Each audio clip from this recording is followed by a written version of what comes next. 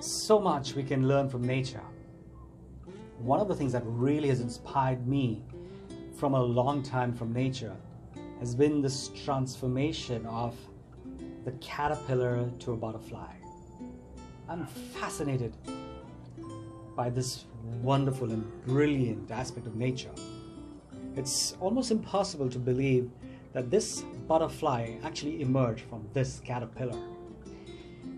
But very interestingly, there's one simple stage in between the two, the pupa. The time when the caterpillar stops its usual ways of doing things. It's this voracious eating that's constantly just feeding on everything that comes its way. It stops doing that, gets itself isolated completely into that cocoon, into what we consider today as a quarantine time. And then in that space, it completely shifts everything that it actually was doing before. And when it emerges, it's this beautiful, brilliant, and light butterfly. And it's so great to see that transformation. But it would never have been possible without that space where it had to cut itself off from everything around itself to allow that seed of the butterfly to emerge and to become it. So today, in fact, marks the first day of the 21-day lockdown that has been announced in India. Whilst it's extremely important for me, for my own safety, for the safety of my family and my neighbors, the country and for the world, it's very important we step into this lockdown period with amazing positiveness, because that's when we're going to really emerge victorious. We're going to take it serious, but we're also going to be able to do something purposeful and useful. So yes, there is a quarantine period, but that's good for us. And let's know that whilst the whole world is looking at this aspect, the virus that we are all subject to right now, as something that's setting us all back by many years, let me remind you that mankind has this innate ability, this strength of being able to come back from all these setbacks in a most professionally brilliant way. Today happens to be Cheti Chand, which is the New Year of the Sindhis, and that's the first day of the lockdown period.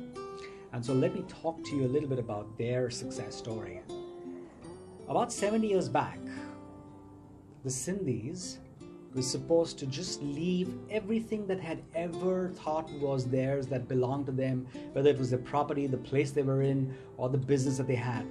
And they also just take themselves, uproot themselves from wherever they were, in Sindh of course, and to move into a place called nowhere.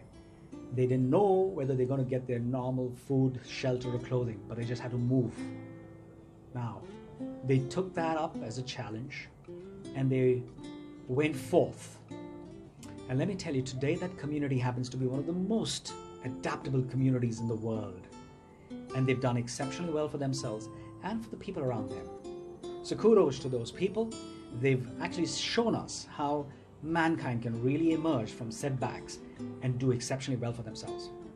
Well, Japanese after World War II just did the same. They were able to show how they emerged into one of the most renowned, the most,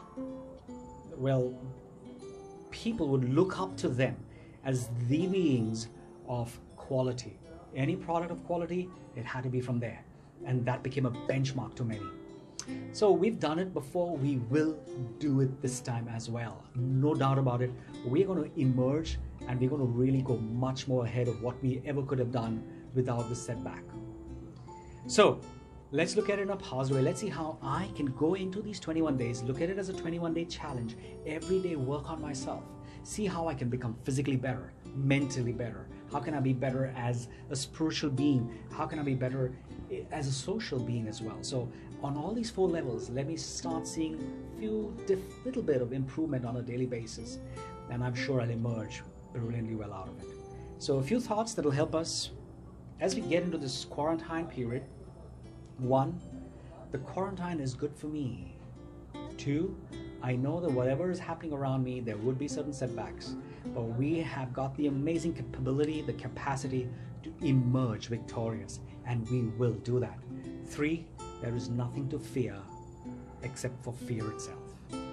So let's go on to this particular journey, 21 days of quarantine, and let's emerge victorious. And I'm sure you and I can make it.